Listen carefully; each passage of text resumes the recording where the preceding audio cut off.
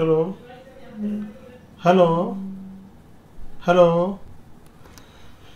ठीक है बेटा, तो आज मैं आपका नया चैप्टर स्टार्ट कर रहा हूँ बेटा, डिटर्मिनेंट।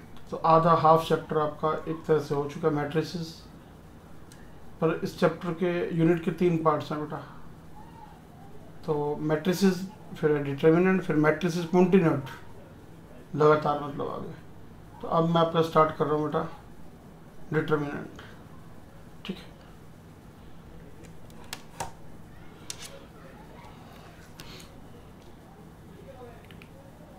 तो ये चैप्टर नेक्स्ट है बेटा।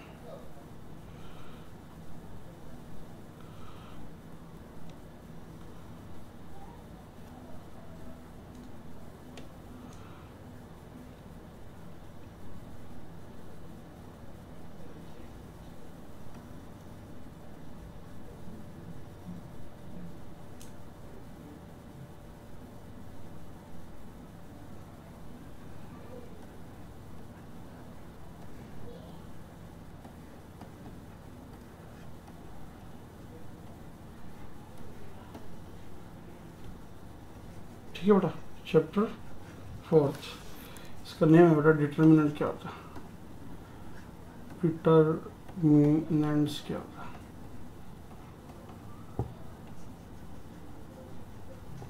ठीक है, तो फर्स्ट ऑफ ऑल पहले तो डेफिनेशन है बेटा, डिटर्मिनेंट होता क्या है।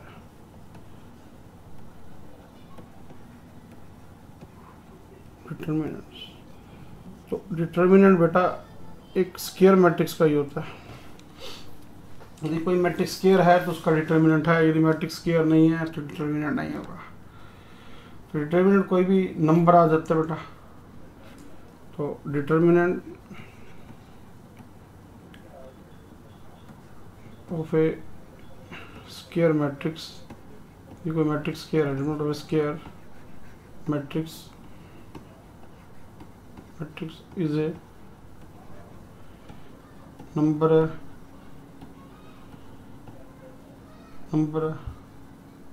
और कोई भी एक्सप्रेशन ले लो बेटा, कोई एक्सप्रेशन है।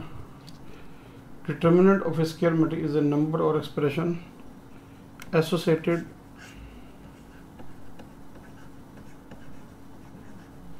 डिटर्मिनेंट इज ए, यार ये बेटा, is a of A matrix, determinant is a, यहाँ से ले लो बेटा, determinant is a number or expression associated with a square matrix, जो कि एक स्क्वायर मैट्रिक्स का ही होता है।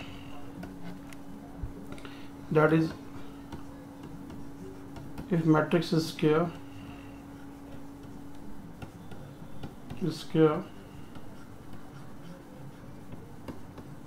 then determinant is possible, otherwise it is not possible, otherwise ये possible नहीं है। if given matrix, a given square matrix, यदि आप गिवन स्क्वायर मैट्रिक्स को डिनोट करें, given square matrix is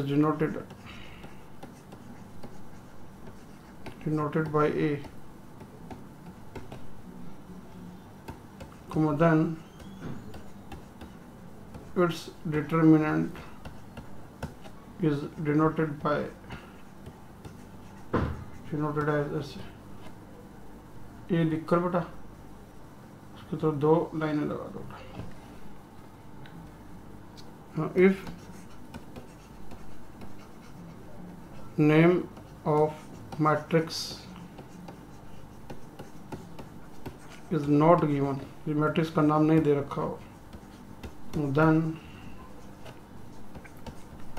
it is denoted by delta, इसको हम delta से डिनोट करते हैं। ये मैट्रिक्स का नाम नहीं हो तो इसको डेल्टा से डिनोट करते हैं, डेल्टा बना देते हैं। You know, for example, if the matrix is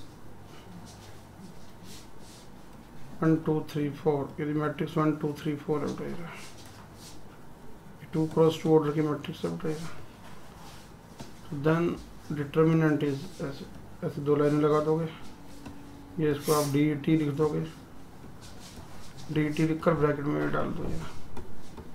तो वैसे भी बताऊंगा आगे 2 क्रॉस 2 ऑर्डर का कैसे निकालते हैं, क्रॉस मल्टीप्लाई कर दो बेटा, तो आ जाएगा 1 इंटू 4 माइनस 2 इंटू 3, सारा आ जाएगा 4 माइनस 6 माइनस 2। तो मैंने कहा था ना डिटर्मिनेंट एक नंबर आएगा, तो ये तो बता रहा हूँ बेटा, डिटर्मिनेंट एक नंबर है जो कि एक स्क्वायर मैट्रिक्स का बेटा, ये मैट्रिक्स स्क्वायर है तो है, और यदि मैट्रिक्स स्क्वायर नहीं है तो डिटर्मिनेंट नहीं है बेटा। अब मैं आपको बताऊंगा अलग अलग मैट्रिसेस के डिटर्मिनेंट कैसे निकालते हैं। कोई मैट्रिक्स 1 क्रॉस 1 की है तो कैसे करना है बेटा, 2 क्रॉस 2 है तो कैसे करना, 3 क्रॉस 3 है तो कैसे करना।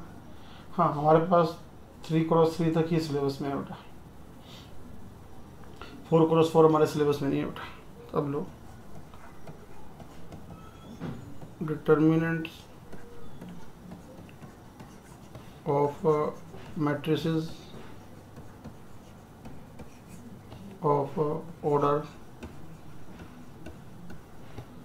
determinant of matrices of order। First है बेटा ऑर्डर 1 क्रॉस 1 आ जाए तो कैसे करना है, तो लेट ए मान लो मैट्रिक्स है, इसके अंदर एलिमेंट है A1 1, बस एक ही एलिमेंट है बेटा,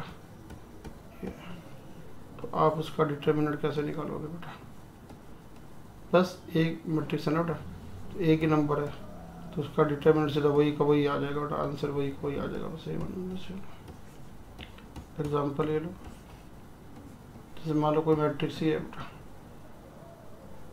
7, ये लिखा पड़ा 7 केवल, फिर 1 क्रॉस 1 ऑर्डर है, अब मान लो मुझे इसका डिटर्मिनेंट निकालना है, तो 7 का डिटर्मिनेंट 7 ही आएगा, बस ये आ गया। तो डिटर्मिनेंट क्या है बेटा हमारे पास, डिटर्मिनेंट एक नंबर है जो कि एक स्क्वायर मैट्रिक्स से जुड़ा है, यदि मैट्रिक्स स्क्वायर है तो डिटर्मिनेंट है, यदि मैट्रिक्स स्क्वायर नहीं है तो बेटा उसका डिटर्मिनेंट पॉसिबल नहीं है बेटा। अब लो determinant of A matrix of the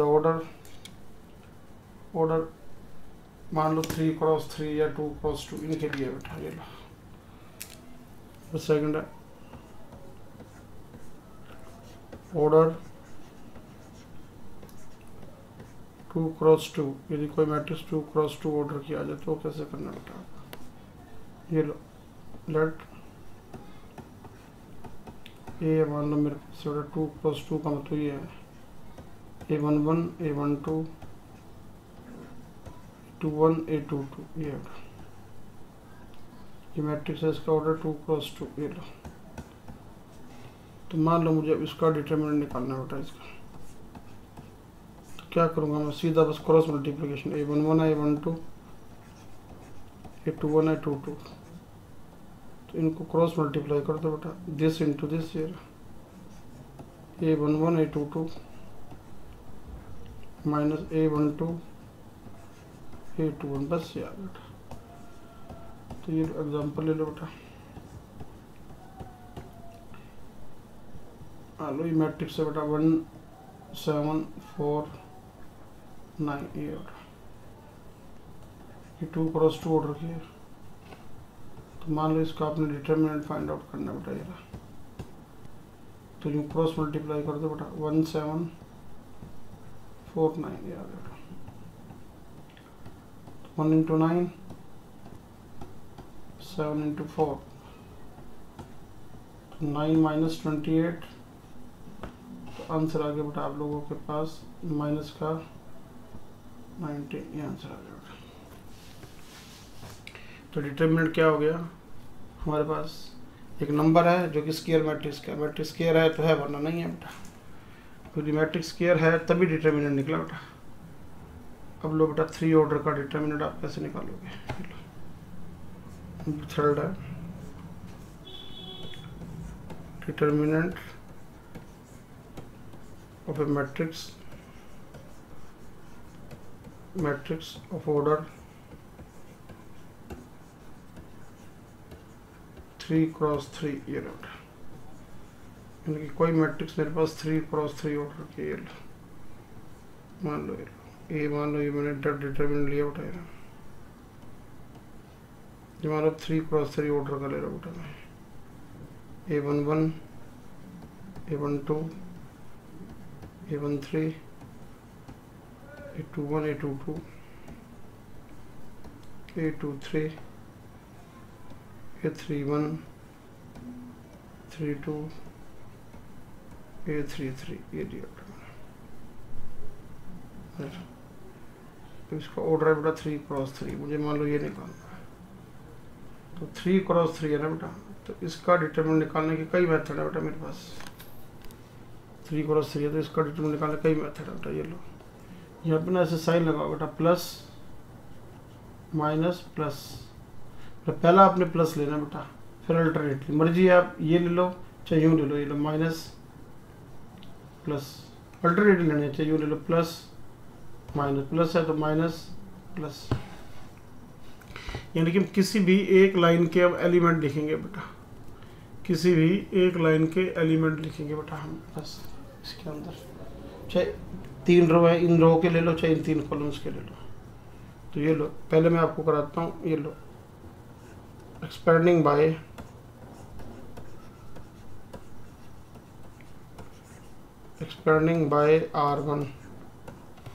R1 का मतलब फर्स्ट लाइन से इसको मैं खोलूँगा बेटा, ये जो साइन है ना बेटा ये इन नंबरों के आगे लगा दो। तो जैसे मान लो मैंने लगाया A11, फिर मैंने लगाया A12 ये लगा दिया, फिर मान लो मैंने लगा दिया A13 ये लगा दिया, और साइन के आगे यूँ लगाना है प्लस फिर माइनस फिर प्लस, यानी कि ये 3 यूँ लगा लो, 3 गोदाम हैं उनके बाहर 3 चौकीदार बिठा दिए बेटा। तो एक लाइन के ये एलिमेंट लिए वो बाहर बिठा दिए, इनको चौकीदार बोलते हैं बेटा। अब ये गोदाम है बेटा, अंदर गोदाम में ये सामान पड़ा है तुम्हारे, सेम इसके अंदर ये सामान पड़ा है बेटा, सेम इसके अंदर ये जो सामान पड़ा है बेटा वो ये बेटा, देखो कैसे इसके अंदर जो सामान पड़ा है वो क्या पड़ा है, जहाँ से आपने ये एलिमेंट दिया ना उसकी इस रो और कॉलम को छोड़ दो। जैसे मान लो मैंने ये वाली रो छोड़ दी और ये वाली कॉलम छोड़ दी, तो उसकी इस लाइन और इस लाइन को छोड़ दो, तो जो बच गया ये ले लोगे। क्या बच गया आपके पास, A22 A23 ये बच गया बेटा, A32 A33 ये आ गया बेटा। फिर A12 लिया, ये एलिमेंट लिया तो इसकी रो और कॉलम छोड़ दो बेटा, ये ना इसको छोड़ दो इसको, तो जो बच गया वो लिख दो बेटा। क्या बच गया, A21 A23 A31 A33 ये आ गया बेटा। अब ये थर्ड नंबर लिया ये वाला, अब इसकी रो और कॉलम छोड़ दो बेटा ये वाला, तो क्या आ गया A21 A22 A31 A32 ये आ गया। दोबारा सुन लो, मैंने मान लो मैंने एलिमेंट ये वाला लिया A1, इसकी रो और कॉलम छोड़ोगे, यानी कि ये जहाँ पे एलिमेंट पड़ा है उसकी ये रो और ये कॉलम छोड़ दो बेटा, तो क्या बच गया A22 A23 A32 A33। अब अगला लिया ये वाला एलिमेंट तो उसकी रो कॉलम छोड़ोगे, A21 A23 A31 A33, फिर ये लिया तो A21 22 A31 32। अब इसकी आप वैल्यू निकाल लो बेटा, A11 इसको क्रॉस, ये 2 ऑर्डर का आ गया, ये निकालना आता है आपको, A22 A33 minus A23 A32 ये आ गया, फिर ये A12, फिर ये आ गया A21 A33 minus A23 A31 ये आ गया प्लस A13, अब ये A21 A32 minus A22 A31 ये आ गया।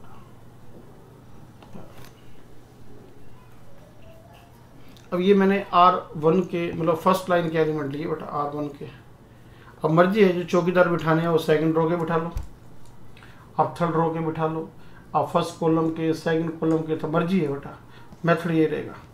ये लो, मान लो आपके पास ये मैंने डिटरमिनेंट लिखा बेटा, ये लिखा 1 2 3 4 5 6 7 8 10, ये डिटरमिनेंट लिखा बेटा, 3x3 ऑर्डर का।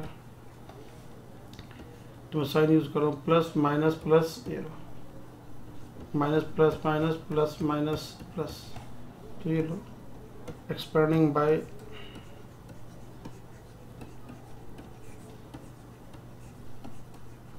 R1, मैं इसको R1 से खोल लो बेटा।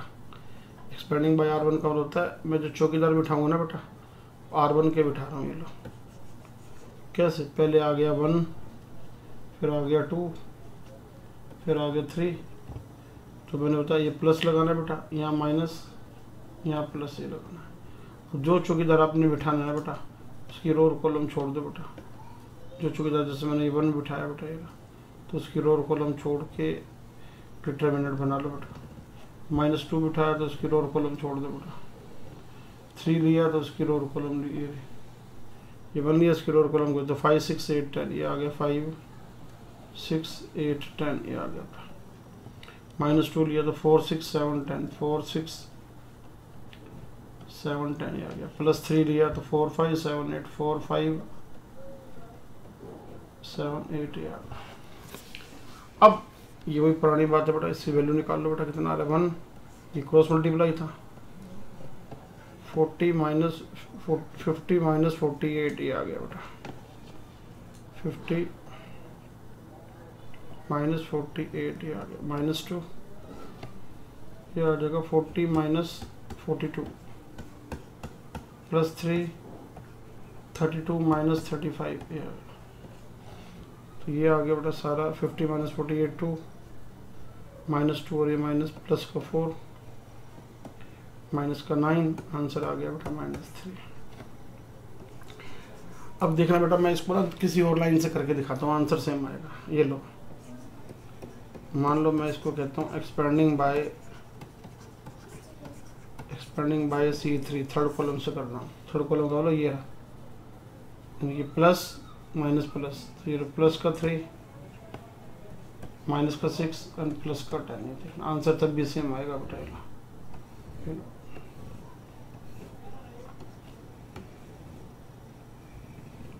प्लस का 3 लगाया, 4 5 7 8, ये आ गया 4 5 7 8, -6 लगाया बेटा, 1 2 7 8 2 7 8, प्लस का 10 लगाया, इसकी रो और कॉलम छोड़ोगे, 1 2 4 5 1 2 4 5, ये आ गया। अब आप इसकी वैल्यू निकाल के देखो बेटा, 3 इंटू ये 32 -35 -6 इंटू 8 -14 +10 इंटू 5 -8, तो ये आ जाएगा बेटा माइनस का 9 -6 और ये 36 -3 और माइनस का 30, तो आंसर तो अब भी बेटा वही आ रहा है -3। ये लो, तो इसका मतलब तो ये हुआ कि हम किसी भी लाइन से निकालें आंसर में फ़र्क नहीं पड़ेगा, पर हम कोशिश क्या करेंगे, किस लाइन से निकालेंगे जिसके अंदर ज़्यादा से ज़्यादा बेटा 0 पड़ी हो, क्योंकि जब एक चौकीदार 0 बन जाएगा ना बेटा, तो बार 0 इंटू सारा 0 हो जाता है। तो वही है, मैं नोट लिखवा रहा हूँ यहाँ पे, क्या डिटरमिनेंट रिमेन सेम, डिटरमिनेंट के ऊपर कोई फर्क नहीं पड़ता, although it is expanded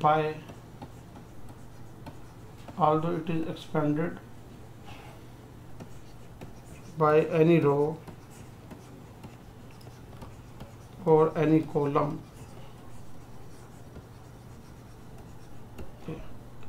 किसी मर्जी रो से किसी मर्जी कॉलम से खोल दो, हाँ, but we will expand it, हम किससे खोलेंगे, but we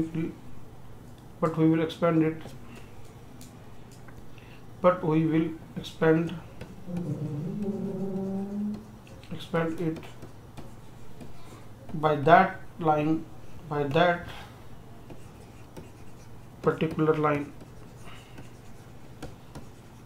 by that particular line, उस particular line से हम खोलेंगे by that particular line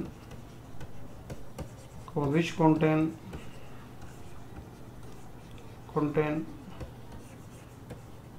maximum number of zero, पर हम उससे एक्सपेंड करना पसंद करेंगे बेटा जिसके अंदर ज़्यादा से ज़्यादा जीरो आए। वजह, जिसके अंदर ज़्यादा से ज़्यादा जीरो आएंगे बेटा वो सारा जीरो इंटू सारा जीरो बना देगा बेटा। क्लियर? तो ये था, आपको मैंने बताया 3 ऑर्डर का कैसे निकालना बेटा। ऐसे ही 4 ऑर्डर का बेटा, बाकी क्वेश्चन नहीं आता, ये करवा देता हूँ बेटा। डिटर्मिनेंट ऑफ ए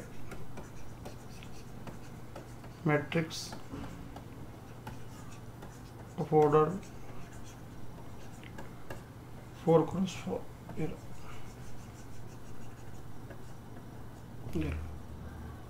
तो डायरेक्ट एग्जांपल ही देता हूँ क्योंकि बेटा 4x ऑर्डर का हमारे पे क्वेश्चन आता नहीं ना बेटा। तो मान लो ये 4 ऑर्डर का डिटर्मिनेंट है बेटा, 1 2 3 4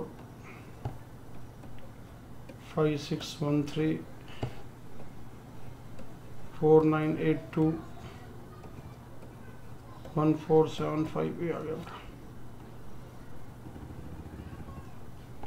अब ये बेटा मेरे पास 4x4 ऑर्डर की मैट्रिक्स है बेटा ये। तो मुझे अब इसका डिटर्मिनेंट निकालना बेटा ये। तो वही साइन यूज करूंगा बेटा, प्लस माइनस वही यूज करूंगा, फिर माइनस प्लस माइनस अल्टरनेट लगाना बेटा। माइनस है तो ये प्लस प्लस माइनस, फिर माइनस प्लस माइनस प्लस, ये आएगा बेटा।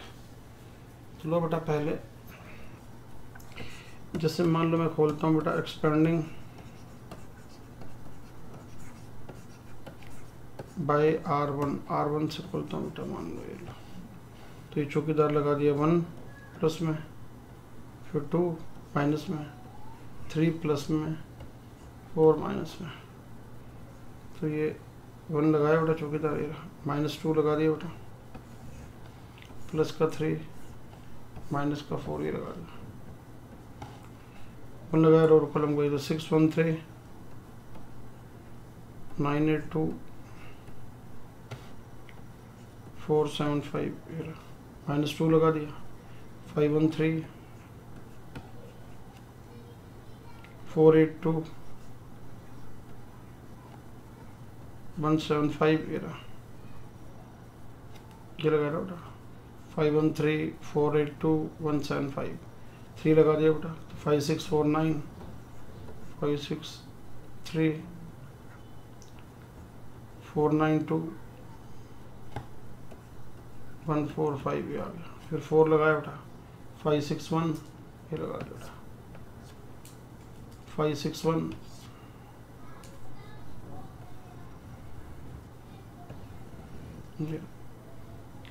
5 6 1 4 9 8 1 4 7। हाँ बाकी हैं बेटा, ये किस ऑर्डर के हैं ये अपने आप निकाल लेना बेटा। आगे 3 ऑर्डर के हैं ना सारे, तो ये आपको मैंने प्रैक्टिस करा रखी है बेटा। 3 ऑर्डर का कैसे निकालना याद।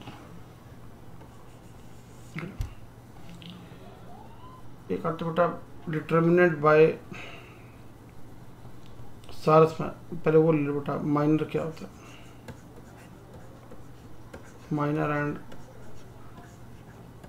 कोफैक्टर्स क्या होते हैं।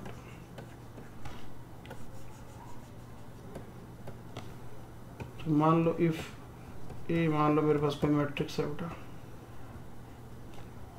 उसके एलिमेंट है बेटा, ए मैट्रिक्स है कोई, उसके एलिमेंट्स है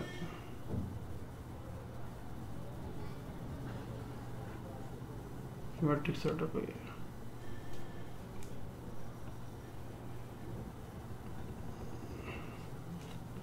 एलिमेंट्स है A11 A12 A13 21 22 23 3 1 3 2 3 3 ये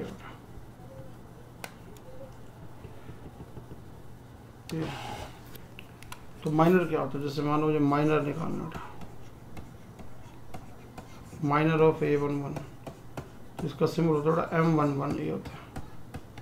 तो इसकी रो और कॉलम छोड़ दो, जिस नंबर का निकालना है ना बेटा उसकी रो और कॉलम छोड़ के ना बाकी का डिटरमिनेंट निकाल लो। तो ये आ गया बेटा, ये रहा A22 A23 A32 A33, ये इसका डिटरमिनेंट निकालो। डिटरमिनेंट कैसे निकालना है? वही cross multiplication method. A22 A33 minus A23 A32, बस ये थोड़ा। तो माइनर का सिंबल होता है बेटा M, जिस एलिमेंट का निकालना हो उसकी पोजीशन I J ये होता है। कोफैक्टर का सिंबल होता है कैपिटल A, ये जिस एलिमेंट का निकालना हो उसका पोजीशन I और J ये होता है बेटा। अब जैसे मुझे मान लो कोफैक्टर निकालना, फैक्टर ऑफ A11, तो लगभग सेम ही होता है, बस सिंबल चेंज हो गया, A11 कैपिटल A11 आ गया। तो ये क्या होता है? कोफैक्टर माइनर ही होता है, बस सिर्फ क्या लगाना है अपने -1 की पावर इन दोनों का I + J ये लगाना बेटा। तो ये आ गया +1 M11। तो M11 अभी आपने ऊपर लगाया तो था, कितना आया था? A22 33 A23 A32 ये आ गया बेटा। इसका मतलब क्या हुआ कि माइनर जो है ना बेटा और कोफैक्टर एक ही बात है, सिर्फ उसमें प्लस माइनस का फर्क होता है। यानी कि आप कोफैक्टर निकालोगे ना किसी पर, कोफैक्टर ऑफ AIJ किसी भी एलिमेंट का निकालोगे, और माइनर निकालोगे माइनर ऑफ AIJ, वो लगभग सेम आएगा। फर्क क्या है? कोफैक्टर और माइनर में फ़र्क क्या होता है? कोफैक्टर माइनर सिर्फ ये फ़र्क है कि उसके और क्या आएगा, उसके बाद या तो प्लस आएगा या उसके बाद माइनस आएगा। कारण क्योंकि बेटा कोफैक्टर और माइनर में डिफरेंस क्या है? वो -1 की पावर I + J लगता है बेटा। तो ये लो, मैं आपको एक एग्जांपल के थ्रू और क्लियर कर देता हूँ बेटा। जैसे मान लो मेरे पास ये मैट्रिक्स ली बेटा मैंने भी 1 2 3 4 5 6 7 8 10, ये मैट्रिक्स ली बेटा। 3 × 3 ऑर्डर किया। हाँ, सिंबल्स में रिप्रेजेंट करोगे तो क्या आएगा? A11 A12 A13 A21 A22 A23 A31 A32 A33। Symbol में रिप्रेजेंट करोगे तो बेटा ये वाली मैट्रिक्स। अब मान लो मुझे इसकी वैल्यू निकालनी है बेटा अलग अलग, ये लो। तो मुझे मान लो माइनर निकालना है बेटा, माइनर ऑफ A11, तो सिंबल क्या यूज़ करूँगा? M11। फिर 1 का माइनर निकालना है बेटा। 1 का कैसे निकालूंगा? उसकी रो और कॉलम छोड़ दो, तो 1 की रो और कॉलम जाएगी तो क्या आ जाएगा बेटा? रो और कॉलम गई तो 5 6 8 10, ये आ गया बेटा। तो ये आ गया 50 - 48, आंसर आ गया 2, ये आ गया बेटा। अब मुझे कोफैक्टर निकालना है, जैसे A11, इसका सिंबल क्या होता है? Capital A11। तो सेम आएगा बेटा, -1 की पावर इन दोनों का सम 1 + 1 और M11 ये आ गया। तो +1 × में 2, आंसर आ गया 2 आ गया बेटा। ऐसे मान लो मुझे माइनर निकालना है बेटा, माइनर ऑफ A12, तो सिंबल क्या यूज़ करूँगा? M12। तरीका क्या है? इस 2 का क्या बच गया आपके पास? 4 6 7 10, इसका डिटरमिनेंट निकाल लो बेटा। ये 40 - 42, ये आ गया बेटा -2, ये आ गया। और यदि मुझे इसका कोफैक्टर निकालना है बेटा,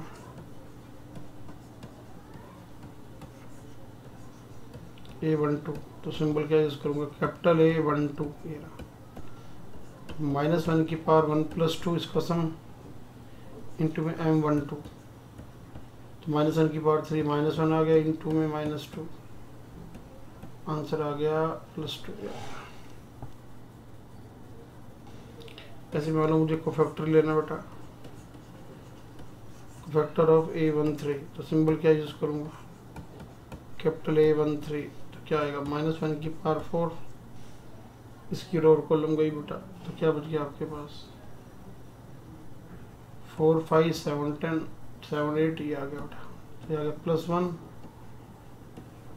32 - 35, तो आंसर आ गया बेटा -3 आ गया। मतलब फैक्टर जो मैंने अलग अलग निकाले कितने आए, A11 तो कितना आया बेटा, A11 आ गया 2, और फैक्टर ऑफ A12 का कैपिटल A12 कितना आ गया बेटा +2, और A13 इसका फैक्टर कितना आ गया -3 आ गया। तो कोफैक्टर समझ गए ना बेटा, लगभग माइनर ही तो है, फर्क तो कुछ है नहीं। तो इसके ऊपर 2 मिनट लगा लो बेटा, अब रीड कर लो, कुछ पूछना है एग्जाम्पल को पूछ लो, मैं तब तक पानी पी लो बेटा।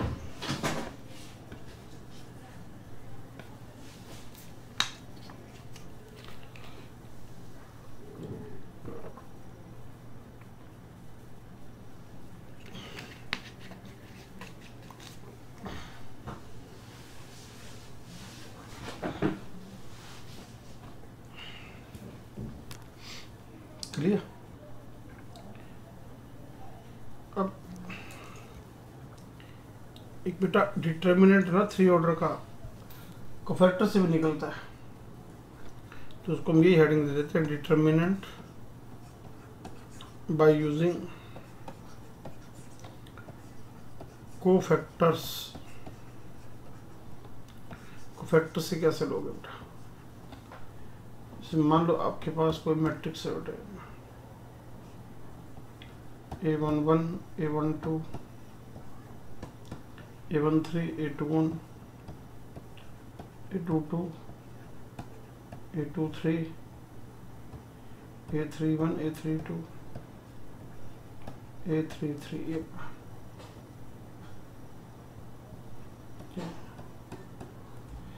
तो आप किसी भी लाइन के एलिमेंट ले लो, उनका उसी के कोफैक्टर लगा लो। जैसे मान लो मैंने फर्स्ट लाइन के एलिमेंट लिए A11, उसी का कोफैक्टर लगाओ कैपिटल A11, एलिमेंट लिया A12, उसी का कोफैक्टर लगा दो कैपिटल A12, एलिमेंट लिया A13, उसी का कोफैक्टर लगा दो कैपिटल A13, ये लगा दो।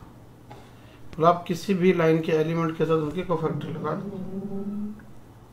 तो वो A का डिटर्मिनेंट आएगा।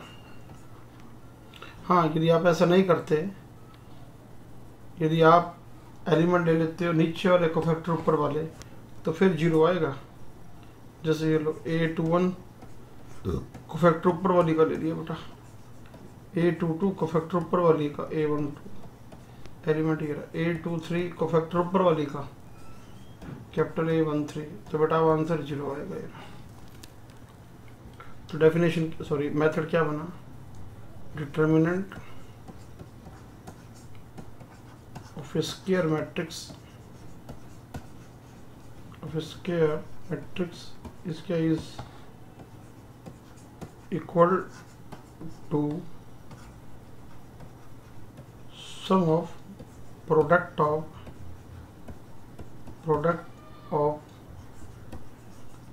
elements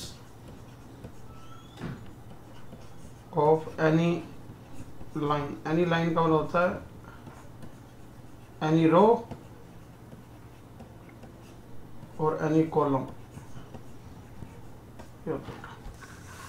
Determinant of a square matrix is equal to sum of product of element of any line with their corresponding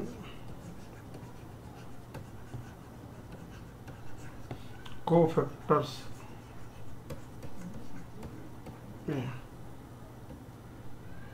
But if elements of any line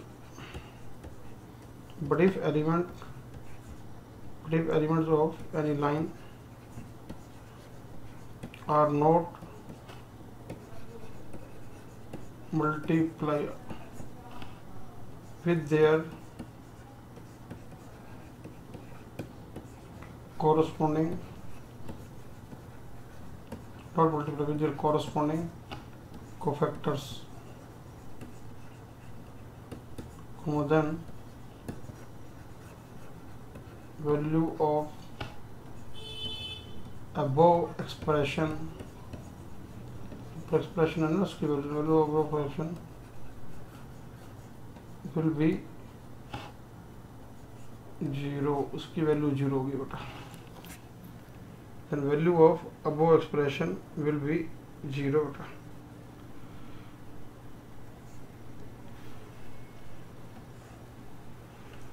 the value of above expression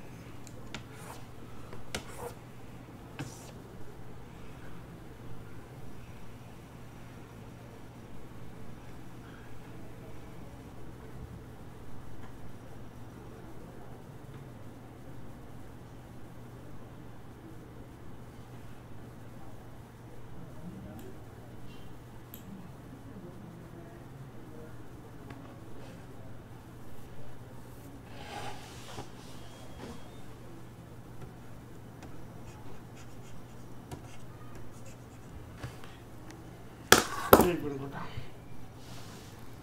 तब तक आप read करो बेटा इसको।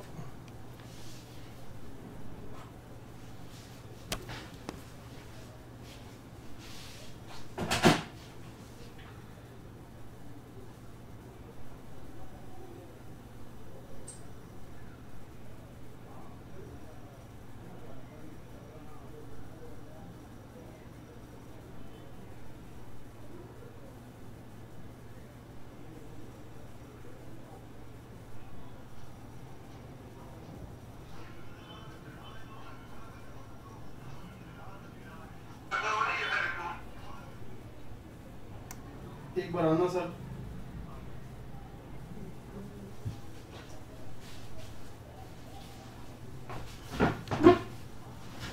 एक minute बेटा, थोड़ी ये प्रॉब्लम आ गई है, ये शीट इधर भाग गई है।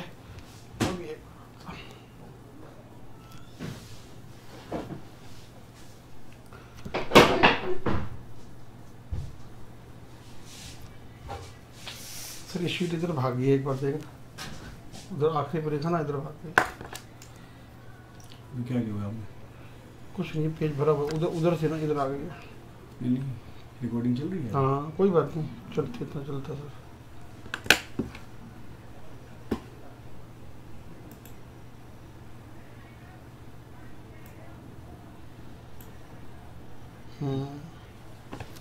आगे से क्या करना होता है? माउस ये यहाँ ले जाना है ऐसे नीचे। इसके, हाँ फिर उसके बाद इसको पकड़ के कर दो इधर उधर। ठीक है, थैंक यू सर।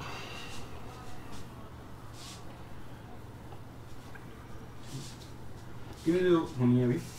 सर मैं 1.5 घंटा बैठूंगा टोटल, 1.5 कल मुझे स्कूल के बराबर पहुंचना है। ठीक है, अभी 38 मिनट के। Determinant of A square matrix is equal to the some of the product of element of any line with their corresponding cofactors.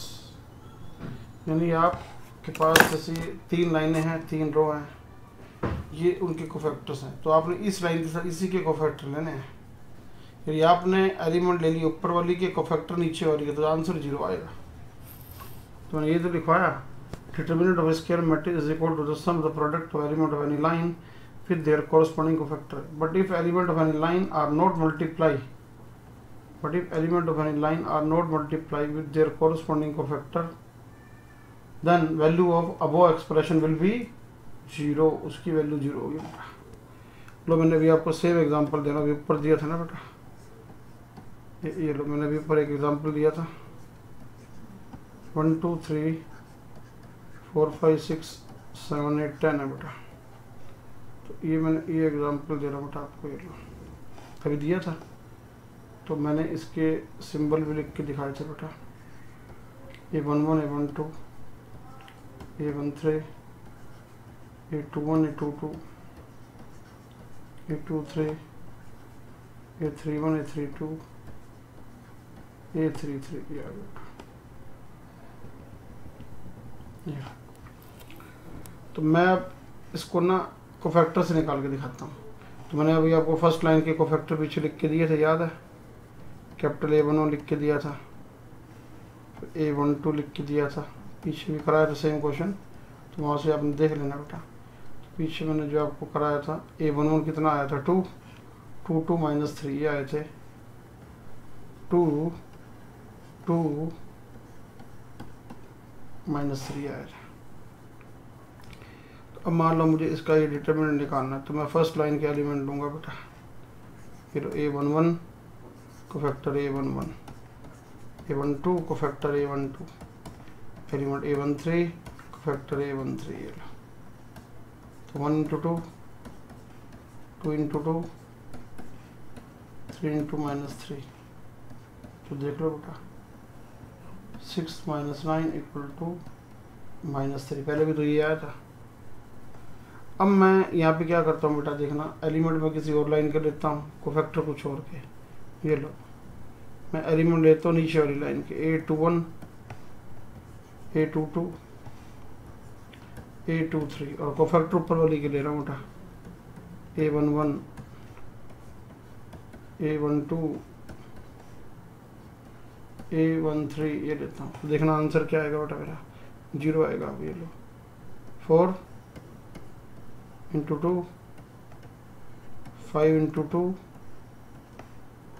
6 × -3 ये आ गया।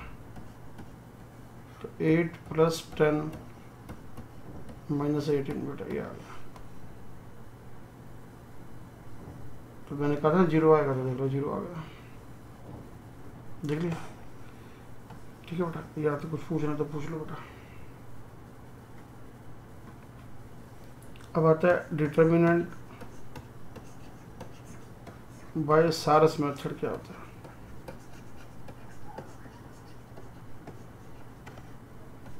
डिटर्मिनेंट बाय सारस मेथड क्या होता है बेटा?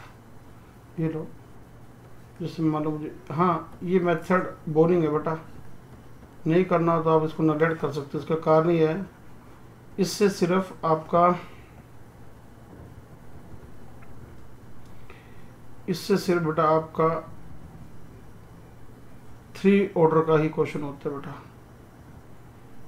और आप किसी और ऑर्डर का क्वेश्चन नहीं कर सकते बेटा।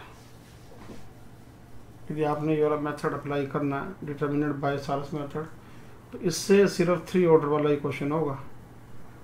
और यदि आपका हो ना कि सर 2 ऑर्डर पे करा हो ना, और नहीं होगा बेटा। तो सारस मेथड का मतलब है कि बस 3 ऑर्डर का आ जाए तो आ जाए, कोई यदि नहीं करना हो कर लेना, नहीं करना हो तो छोड़ देना, कोई खास का फर्क नहीं पड़ेगा बेटा। तो डिटर्मिनेंट बाय सारस मेथड, तो इसमें क्या करना होता है, हमें इन 2 लाइनों को रिपीट कर देना होता है। जैसे 1 2 3 4 5 6 7 8 10 है, तो आप इन 2 लाइनों को दोबारा रिपीट कर दो बेटा। 1 4 7 2 5 8 ये।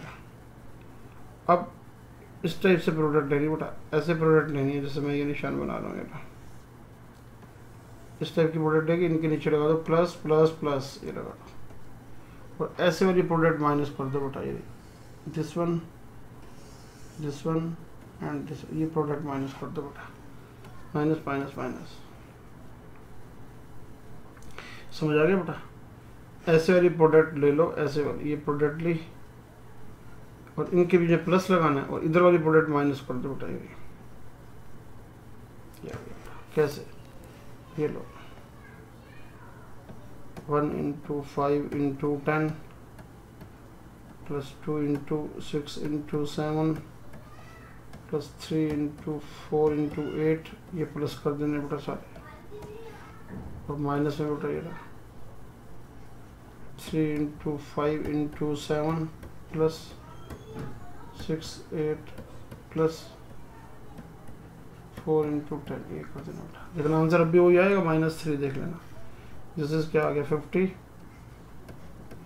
+ 84, ये कितना आ गया बेटा 96, माइनस में ये आ गया 105 + 48 + 80 ये आ गया। को ऐड करोगे सारा, ये आ गया बेटा आपका 180 और 230, माइनस वो आएगा बेटा 153 और ये 233। आंसर याद है इस क्वेश्चन का, पहले भी -3 आया। मेरे कहने का मतलब ये है कि बेटा ये आंसर पे फर्क नहीं पड़ रहा, आप चाहे सारा मेथड लगाओ अच्छा मतलब आंसर ये सेम आएगा बेटा। ये तो कुछ पूछना बेटा तो पूछ लो, रिपीट कराना तो कुछ रिपीट करा लो।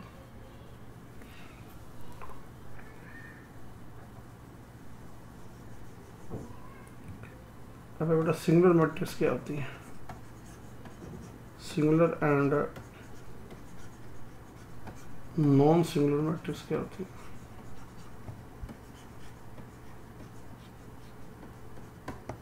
क्या होता है singular and non singular matrix क्या होती है।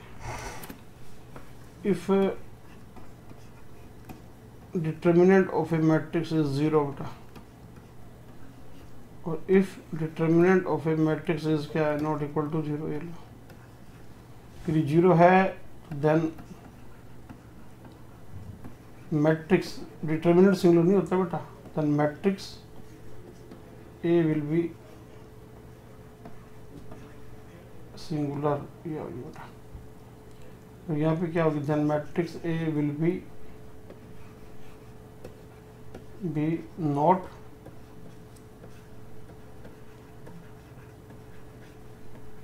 सिंगुलर। यानी कि सिंगुलर का मतलब ये है इफ ए का डिटरमिनेंट निकाला वो 0 आ रहा है, तो इफ ए का डिटरमिनेंट निकाला वो 0 नहीं आ रहा बेटा, ये 0 आ रहा है तो ये सिंगुलर है बेटा, और ये अदरवाइज ये नॉन सिंगुलर है बेटा। यार सिंगुलर का प्लस का डिटरमिनेंट 0 आ रहा है, नॉन सिंगुलर का डिटरमिनेंट 0 नहीं आ रहा बेटा। ये लो एग्जांपल ले लो, तो ये चाहिए रहने दो बेटा, तो थोड़ा क्राउडेड हो गया ना, सारा भीड़ भाड़ हो गया, इसको रहने दो बेटा, साफ साफ ये नहीं सकता मैं। अब एग्जांपल ले लो बेटा। हाँ याद रखना सिंगुलर नॉन सिंगुलर हमेशा मैट्रिक्स होती है, जैसे 1 2 3 6 ये आ गया बेटा। अब आप इसका डिटरमिनेंट फाइंड आउट करोगे बेटा, कितना आ रहा है 1 × 6 -2 × 3, 6 - 6 इज इक्वल टू 0 आ गया। देयरफॉर में यहाँ पे क्या बोलेंगे, ए इज सिंगुलर है बेटा। अब ये लो एग्जाम्पल बेटा, ए बेटा 1 2 7 5 ये आ गया। अब आप ए का डिटरमिनेंट निकालोगे बेटा, 1 × 5 -2 × 7 5 - 14 आंसर आ गया माइनस का 9 ये आ गया। देयरफॉर यहाँ पर हम क्या बोलेंगे, इज नॉट सिंगुलर। तो सिंगुलर नॉन सिंगुलर कोई बहुत बड़ी चीज़ नहीं है बेटा, सिंगुलर नॉन सिंगुलर का मतलब सिर्फ यही है इसका डिटरमिनेंट 0 है या नहीं है, और कुछ नहीं, कोई बहुत बड़ी चीज़ नहीं है बेटा। अब मैं आपको कुछ ना बेटा इम्पोर्टेंट डिटरमिनेंट लिखाता हूँ, उनको आप डायरेक्ट यूज़ करना बेटा। Some important determinants. अच्छा बेटा, number 1 determinant of identity matrix, determinant of identity matrix is always 1, हमेशा 1 होता है। दैट इज, जैसे आप I2 का डिटरमिनेंट निकाल लो, I3 का निकाल लो, ऐसे I4 का निकाल लो, डिटरमिनेंट सबका ही 1 होता है बेटा। नंबर 2 है determinant of zero matrix is always 0, हमेशा 0 होता है बेटा। कैसे, ये लो 0 0 0 0 है बेटा, तो अब इसका डिटरमिनेंट निकाल लो, 0 ही तो आएगा। नंबर 3 डिटरमिनेंट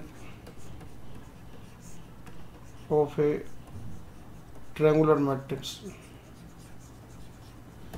जो कोई मैट्रिक्स ट्रायंगुलर है बेटा, डिटरमिनेंट ऑफ ट्रायंगुलर मैट्रिक्स क्या आएगा, is equal to product of their diagonal elements. फिर कोई मैट्रिक्स में ट्रायंगुलर लेता हूँ ना बेटा, तो उसका डिटर्मिनेंट डायरेक्ट निकाल सकते हो आप। उसकी जो डायगोनल पे एलिमेंट्स है ना बेटा, ये उसी की प्रोडक्ट कर दो, आंसर आ जाएगा बेटा। ये लो ट्रायंगुलर मैट्रिक्स क्या बताई हुई है, जब नॉन जीरो एलिमेंटों की ऊपर या नीचे ट्रायंगल बनती है, जैसे ये लो 7 4 3 0 2 1 0 0 5, ये बेटा। तो ये कौन सी मैट्रिक्स है, ऊपर ट्रायंगल बन रही है ना, तो इसका नाम क्या बता रखा है आपको मैंने बेटा, अपर ट्रायंगुलर मैट्रिक्स, ये इसका नाम है बेटा, अपर ट्रायंगुलर मैट्रिक्स, ये इसका नाम है। तो आपको इसका डिटरमिनेंट निकालना, तो आप डायरेक्ट कर सकते हो बेटा, डायगोनल एलिमेंट्स की प्रोडक्ट करो 7 × 2 × 5, तो आंसर आ गया बेटा 70 आता था। ठीक है, अब वैसे निकाल लो, तो आंसर में फर्क नहीं पड़ेगा, वैसे तब भी सेम आएगा। नंबर 4 है determinant of A skew symmetric matrix, कोई स्क्यू सिमेट्रिक मैट्रिक्स है बेटा, determinant of A skew symmetric matrix of odd order is always 0। क्या मतलब, ये लो स्क्यू सिमेट्रिक मैट्रिक्स क्या बताया था, जिसके प्रिंसिपल डायल पर 0 0 होते हैं, ये लो 0 0 0 7 4 3, यहाँ पे आ जाएगा -7 -4 -3। अब आप घर जाके इसका डिटरमिनेंट निकाल के देख लेना बेटा, 0 बैठेगा, स्क्यू सिमेट्रिक है ना बेटा। ऐसे ही determinant of skew symmetric matrix, determinant of skew symmetric matrix of even order आ जाए, even order is always perfect square, एक होल स्क्वायर बनेगा बेटा। परफेक्ट स्क्वायर का होता है एक होल स्क्वायर बनेगा बेटा। कैसे, ये लो मान लो मैंने मैट्रिक्स ले ली बेटा, स्क्यू सिमेट्रिक और इवन ऑर्डर की, ये लो इवन ऑर्डर में क्या आएगा, यहाँ 0 0, यहाँ 7 है, तो यहाँ क्या आएगा -7। अब आप इसका डिटरमिनेंट निकाल के देखना बेटा, होल स्क्वायर बनेगा पूरा, ये रहा 0 -49, ये आ गया प्लस का 49, ये आ गया, देख लो। तो 49 क्या होता है बेटा, 7 का स्क्वायर होता है। तो determinant of A skew symmetric मतलब even order is perfect square, ये आ गया बेटा। ठीक है, number 6 determinant of A diagonal matrix, जो कोई आप डायगोनल मैट्रिक्स ले लोगे, इस क्या है, वो भी क्या होता है, product of its diagonal elements, ये होता है बेटा। बट डायगोनल मैट्रिक्स का मतलब क्या होता है, उसके आप प्रिंसिपल डायगोनल पर एलिमेंट होंगे ना बेटा। तो ये लो मैं डायगोनल मैट्रिक्स लेता बेटा, देखना आंसर अब भी वही आएगा, प्रोडक्ट ऑफ डायगोनल एलिमेंट्स। ये रहा 7 0 0 0 5 0 0 0 3। अब यहाँ आप चीज़ नोट करो, मैंने इसके सिर्फ प्रिंसिपल डायल पर ही एलिमेंट लिए हैं बेटा, आगे पीछे इसके मैंने एलिमेंट लिए ही नहीं। तो यहाँ आप इसका आंसर निकालोगे डायरेक्ट आ जाएगा 7 × 5 × 3, तो ये आ जाएगा बेटा 105, ये आ गया बेटा। नंबर 7 इफ ए मैट्रिक्स है बेटा, कोई AIJ है, उसका ऑर्डर है बेटा n × n। तो याद रखना बेटा -a का डिटर्मिनेंट कितना होता है, -1 की पावर n इंटू में a का डिटर्मिनेंट होता है बेटा। एग्जाम्पल ले लो बेटा, ये 1 2 3 4 5 6 7 8 10 अभी कई बार कर चुके हो। इसका डिटर्मिनेंट कितना आया था याद है, बार बार किया था आपने, -3 था। अब यदि आपको -a का डिटर्मिनेंट लेना है बेटा, यहाँ पे -a का लेना है, तो -3 इंटू में वो -1 की पावर 3 आएगा बेटा, तो ये +3 आएगा। तो ये 7 बेटा 6 7 आपकी वो है इम्पोर्टेंट डिटर्मिनेंट्स हैं। तो इसके बीच में आपने एक स्कोर शामिल करना, तो ये भी कर लो, आपको मैंने पीछे बताया था। डिटर्मिनेंट सेम रहता है, डिटर्मिनेंट रिमेन, आप किसी भी लाइन से खोल लो, remain same, determinant remain same although it is expanded by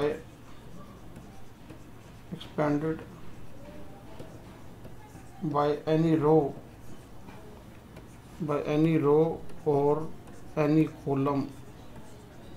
आप किसी भी लाइन से खोल दो बेटा, but we will expand it, लेकिन खोलेंगे किससे, expand it by that line which contain maximum number of zeros। ये होगा बेटा, पर हम उससे खोलना पसंद करेंगे बेटा जिसके अंदर ज़्यादा से ज़्यादा जीरो हों। ज़्यादा से ज़्यादा जीरो का मतलब, जैसे मान लो आपके पास ये एक और डिटर्मिनेंट है ना बेटा, ये 7 8 9 5 4 0 3 2 0। तो यहाँ पे बेटा हेयर, मैं इसको किससे खोलूँगा, here we expand it by C3, हम C3 से खोलेंगे बेटा इसको, यानी कि प्लस माइनस प्लस। क्यों, बिकॉज इट कंटेन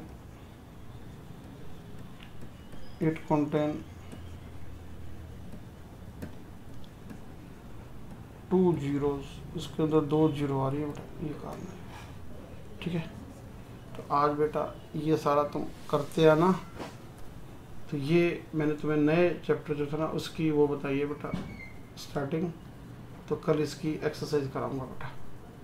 ठीक है, आगे से थोड़ा चैप्टर मुश्किल होता जाएगा।